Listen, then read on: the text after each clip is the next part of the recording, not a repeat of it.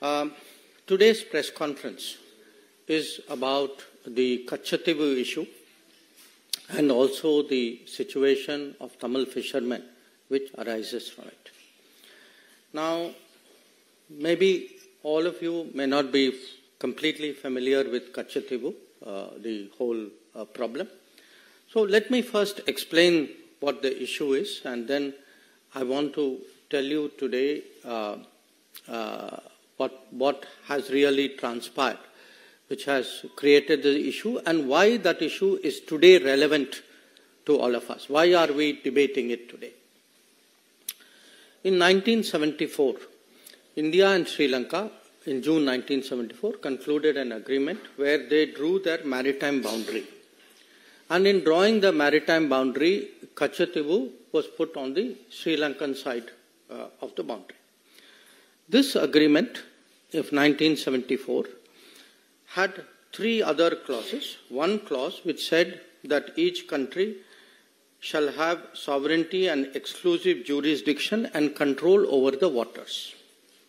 The second clause, Article 5, it gave to Indian fishermen that they will continue to access Katchatheevu as hitherto and will not be required to obtain travel documents. And the third one, that the vessels of India and Sri Lanka will enjoy in each other's waters such rights that they have traditionally enjoyed. So this was the agreement which was reached in 1974 in June. Now, when this agreement was presented before Parliament, the then Foreign Minister, Sri Swaran Singh ji, he actually assured the Parliament, and I am reading his words, I feel confident that the agreement demarcating the maritime boundary in the Pork Bay will be considered as fair, just and equitable to both countries.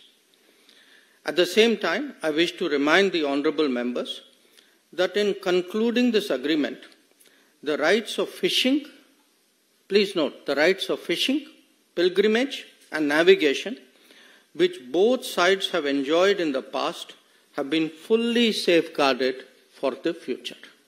This was the assurance that the then Foreign Minister, Sri Swaran Singh ji, gave in Parliament at that time. 1974, July 23, 1974. Now, in less than 2 years, actually, there was another agreement between India and Sri Lanka through an exchange of letters. And in this agreement, now, India proposed the following. Again, I'm reading to you from the original document. With the establishment of the exclusive economic zones by the two countries, India and Sri Lanka will exercise sovereign rights over the living and non-living resources of their respective zone. The fishing vessels and fishermen of India shall not engage in fishing in the historic waters, the territorial sea, and the exclusive zone of Sri Lanka. So, 1974, assurance is given. By 1976, an agreement is concluded which actually gives away this assurance. Now, once this agreement in 1976 was concluded, there then evolved a position, a standard position, you can say, of the government on this matter. And I'm reading to you an example. This is from 2006. It is a question which is answered by the then Minister E. Ahmed on the floor of the Parliament.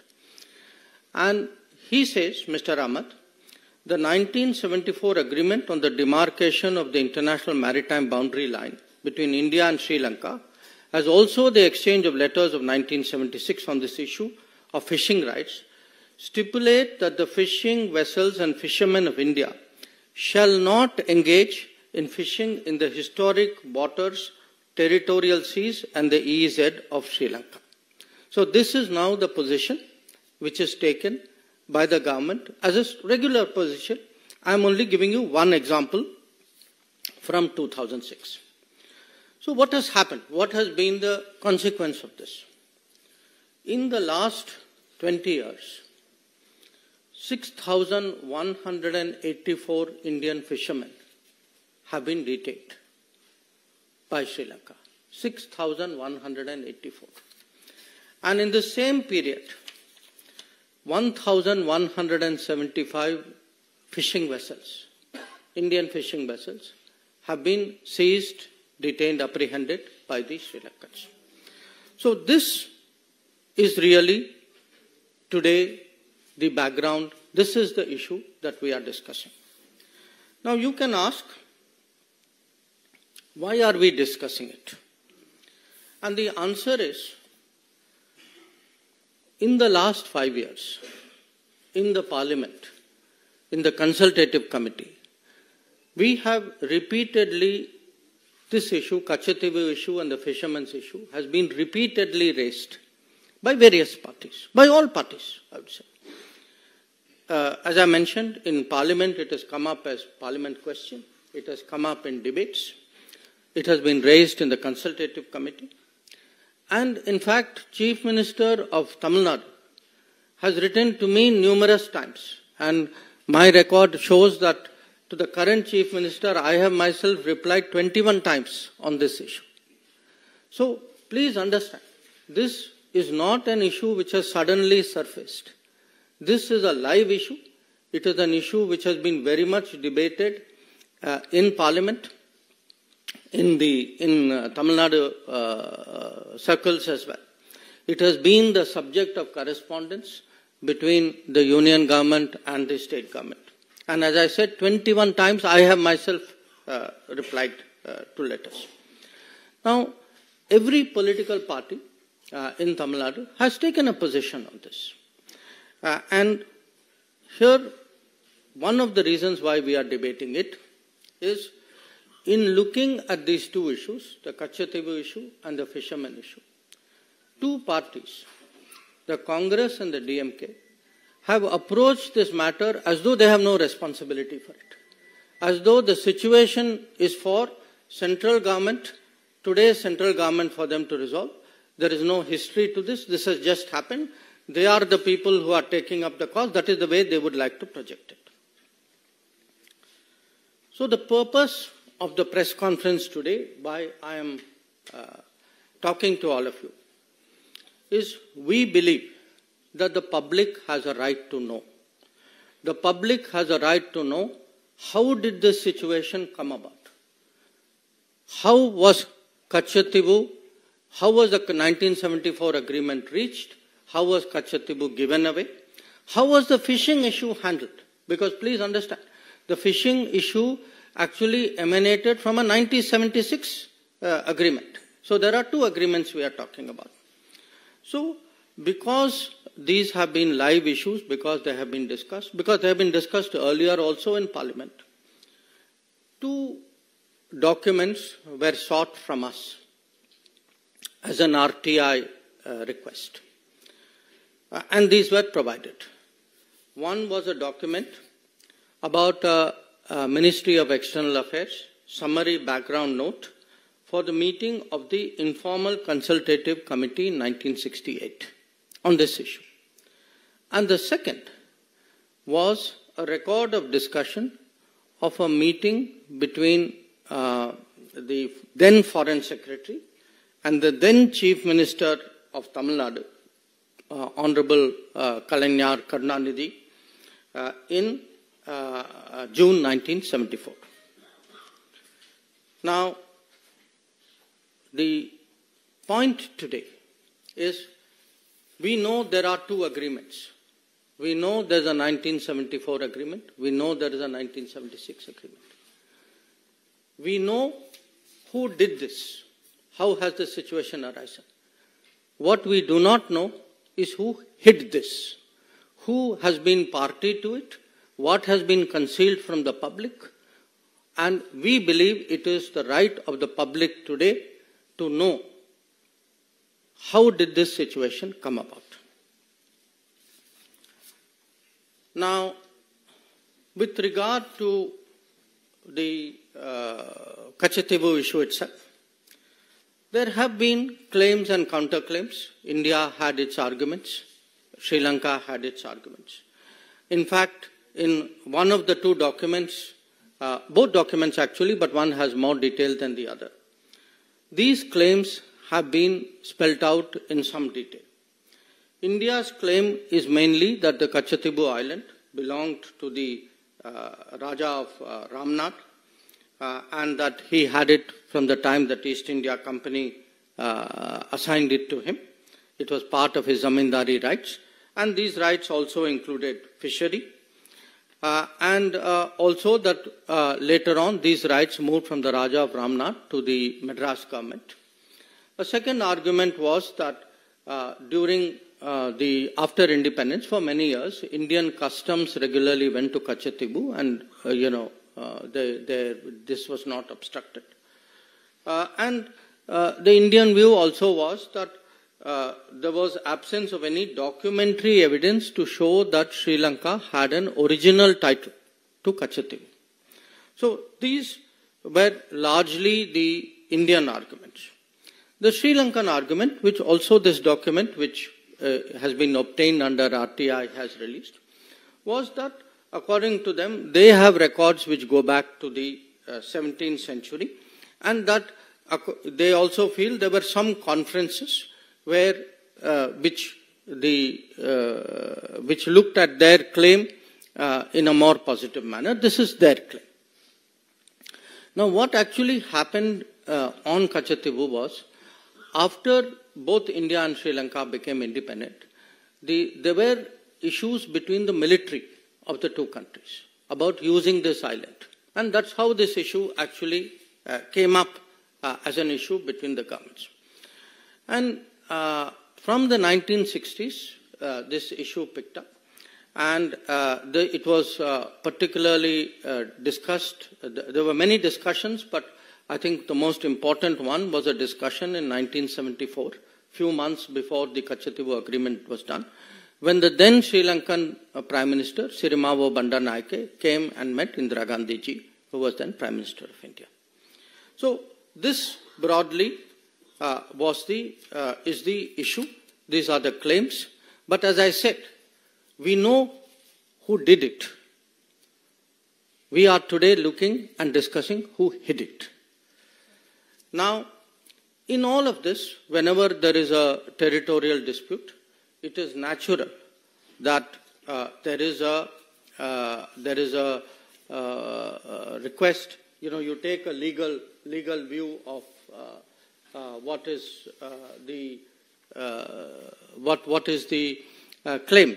So at this time, the legal view was actually originally sought from the then Attorney General of India, Sri M.C. Setalvad. Many of you would be familiar. He was a very famous person. He was a legal luminary. Now, it's very interesting. Sri Setalvad gave his legal opinion as the Attorney General in 1958. In that opinion, he says, the matter, and I'm reading from it, the matter is by no means clear or free from difficulty, but on the assessment of the whole evidence, it appears to me that the balance lies in favor of concluding that the sovereignty of the island was and is in India. So this is the opinion of the then Attorney General. In fact, he not only mentions that, he also says, because please note, he says that the matter is by no means clear.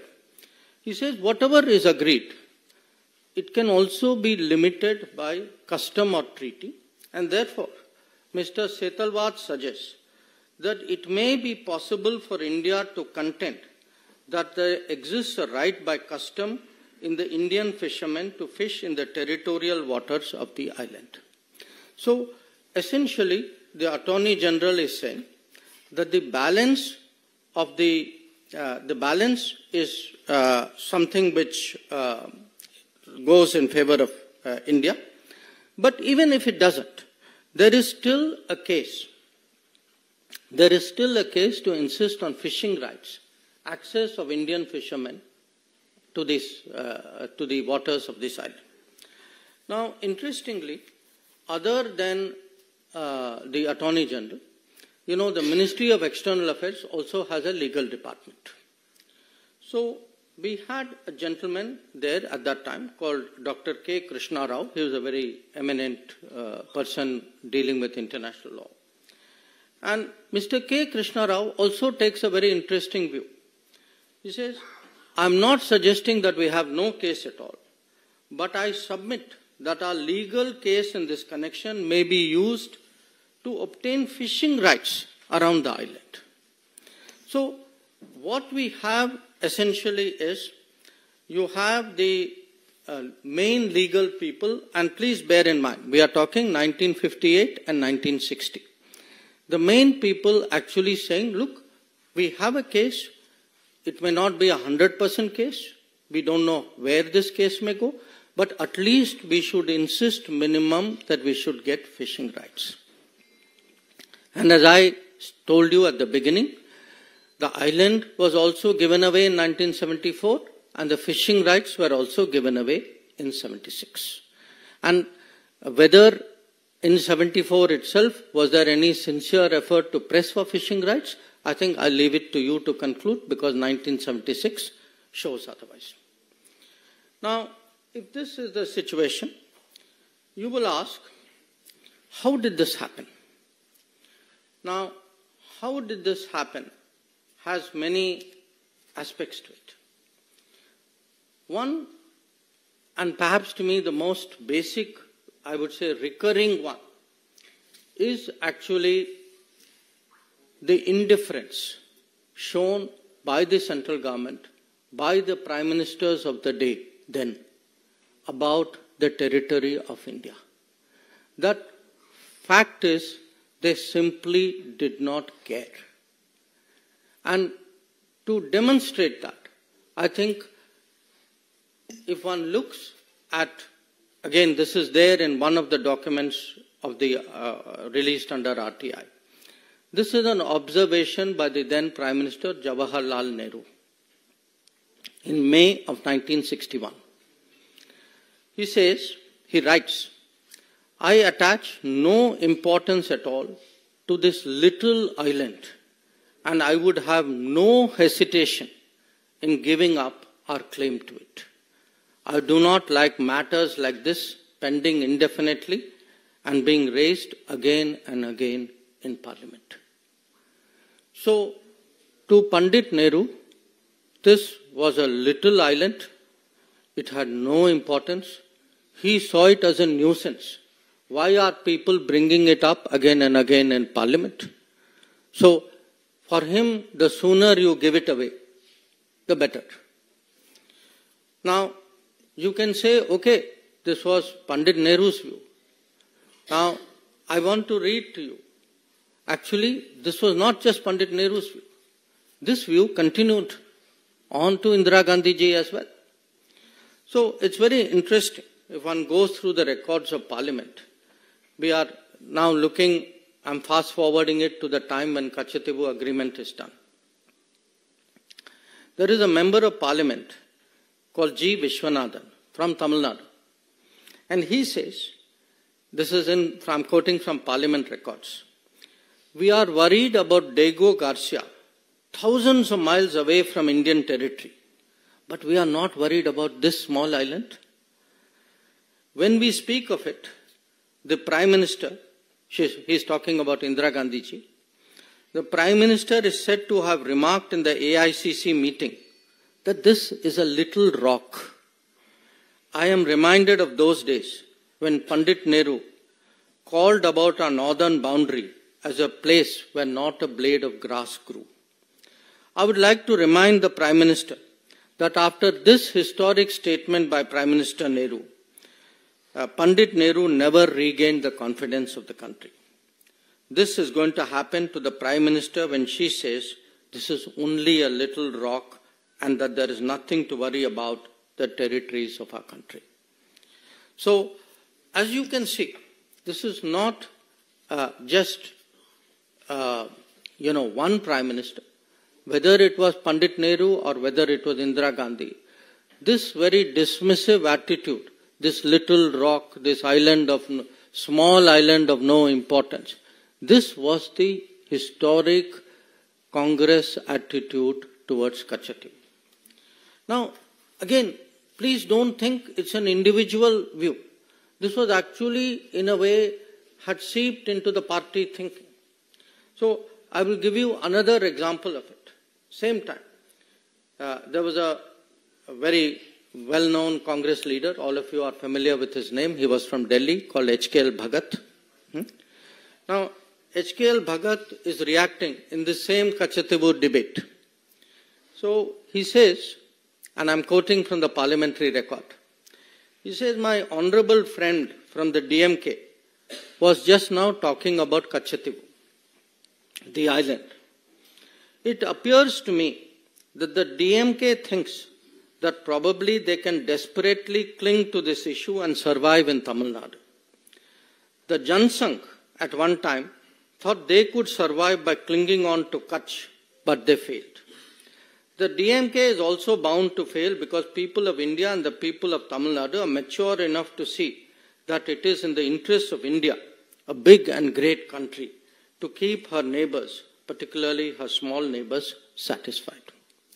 So, please appreciate today how strong, how deep, how pervasive this thinking was.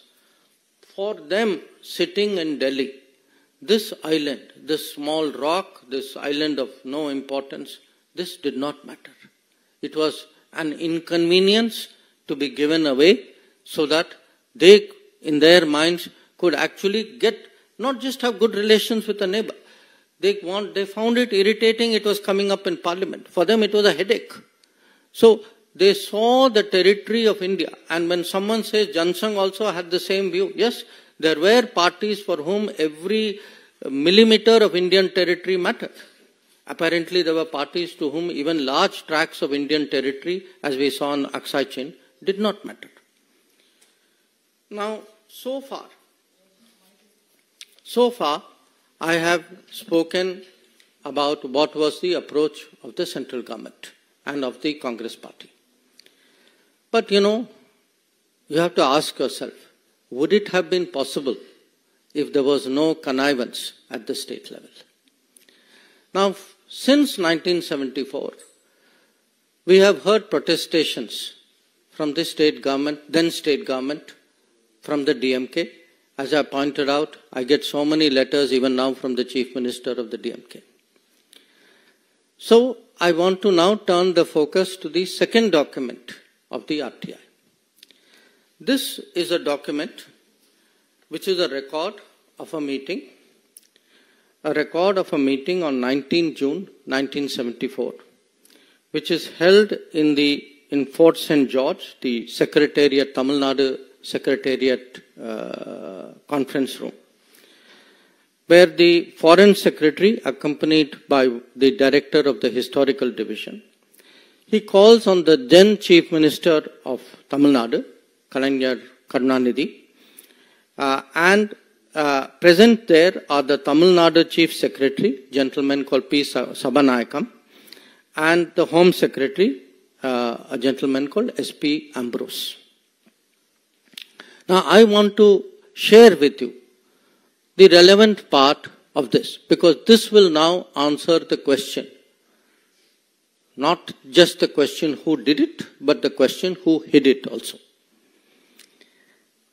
After the exchange of courtesies, Foreign Secretary, recalling the talks he had in New Delhi with the Chief Minister in 13th October 1973. So please note, we are talking 19 June 74. So talks have been going on between the Foreign Ministry, Union Government and the Chief Minister from 1973. So recalling 13th October 1973 and with the Chief Minister, Secretary and other officials of Tamil Nadu in Madras on 14th October 1973, before the Indo-Sri Lanka official level talks in Colombo on 15-16 October 1973. So the key point is, 1 year before the Katchatheevu agreement, already then Union government and then state government led by DMK were already, the Chief Minister, up to the level of Chief Minister, were already discussing this agreement, and they are discussing this agreement before they actually go into talks with Sri Lanka. Now then it says, Foreign Secretary said, the purpose was to keep the Tamil Nadu government fully informed. Please note these words, fully informed of the developments in the talks with Sri Lanka and get the benefit of the views and negotiations of the Tamil Nadu, views and suggestions of the Tamil Nadu authorities. So this is actually the truth. The truth is, for a party which has been saying, how was Katchatheevu given away? How was state government not consulted? How could the union government have done this? The fact is that actually there were consultations going on. They were kept fully informed. And please, when you hear the rest of it, you will see that it is much more than this. So I am now reading another part of the document. Foreign Secretary then said that he had the authority of the Prime Minister and the Foreign Minister to put forward to the Chief Minister of Tamil Nadu for his consideration a compromise proposal which would divide the historic waters in the Park Bay. So here it is. It is not even that they are being informed after the event. They are actually being consulted 1 year ahead. The key proposal is now actually being put forward to the Chief Minister. And the Foreign Secretary then proceeds, the next paragraph will show, he proceeds to explain this in great length.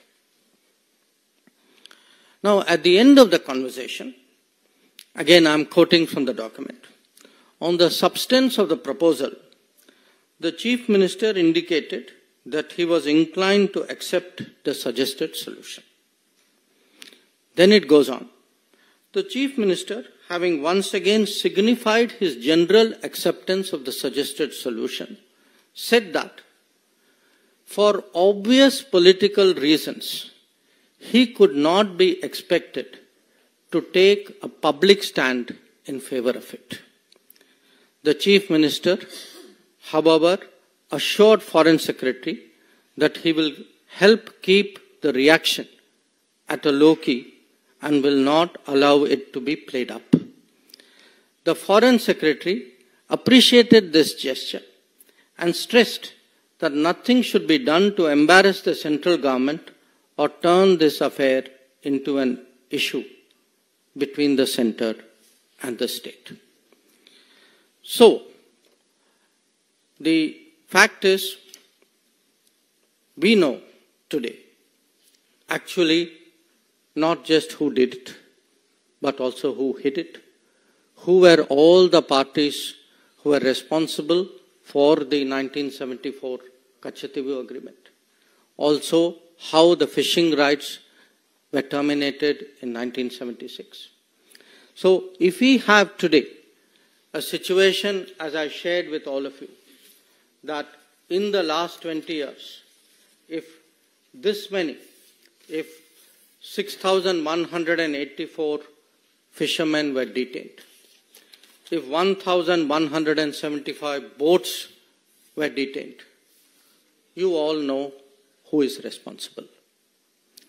So, for today, it is important for the public to know, it is important for the people to judge.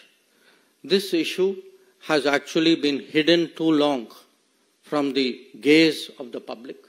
So, we believe today that, at a time when there are big debates and decisions going on in this country, that the full truth on Katchatheevu and on Tamil fishermen's activities and right of living should be placed before the public.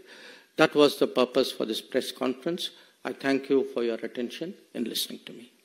It is being raised because it has been very much a public issue. I mean, as I said, look, 5 years. I myself have written 21 times to the Chief Minister Stalin of Tamil Nadu. Every meeting, please look at the parliament records. Anything there was a discussion even on an anti-piracy legislation.